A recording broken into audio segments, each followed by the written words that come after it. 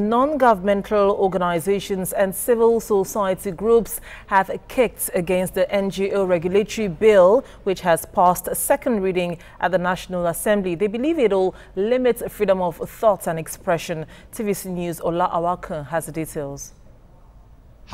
#No NGO bill is what these representatives of non-governmental organizations and civil society groups have adopted to kick against the NGO regulatory bill, sponsored by Deputy Majority Leader of the House of Representatives, Honorable Buba Jibril.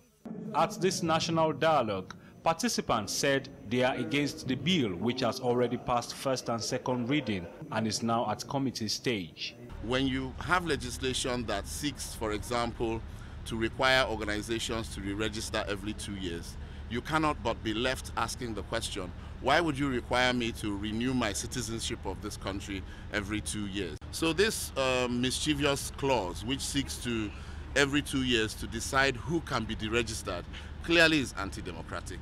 NGOs must now begin to be seen as development partners, working with governments, working in every sector in the society to bring about growth and development and prosperity and the good of all. NGOs must not be seen as enemies of the state or enemies of the government or enemies of any sector. They argue that it constitutes a deliberate violation of the guarantees of freedom of thought, opinion and expression. In terms of thoughts on the bill, we are all unanimous in saying that the bill has to die. It is not fit for our purpose. It negates all international standards around our work. It's against our right to association, our right to assembly. It doesn't give us a voice. We will be shut down and will not be able to hear our voice. So we need it to get rid of it totally. And then within ourselves, let's sit down, form a quorum and have specific regulations that would not stifle our civil rights. Going forward, they believe it is high time NGOs began to regulate their activities to curb excesses rather than regulation from the government. NGOs exist to help the government solve social problems. And so if we do more in terms of trying to clamp NGOs, then we wouldn't be as effective. And in order for us to be effective and do our work, yes, we need standards, but we can do it ourselves.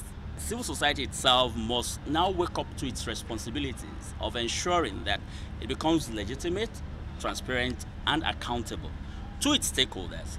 Nigerians look forward to a resolution between the non-governmental organizations and the National Assembly on the NGO regulatory bill, which will have a positive effect on the society.